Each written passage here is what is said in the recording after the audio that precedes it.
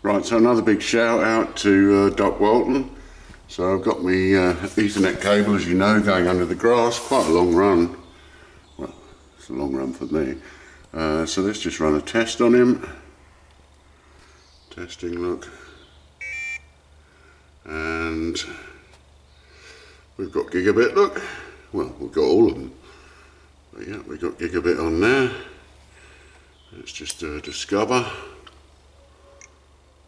And we're running at 53 meters according to that. And everything looks to be hunky-dory. Let's just run the auto test again. And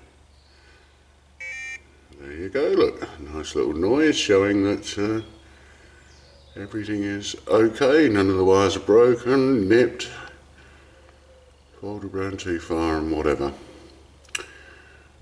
Yeah, so I did that. First time I've made RJ45 connectors, and I'm afraid I owe Dr. Walton nearly a whole bag of connectors, because it started off grim and got better and better, and in the end I could do one of those RJ45s in probably about 3 or 4 minutes, but when I started I was really messing them up 10 to the dozen.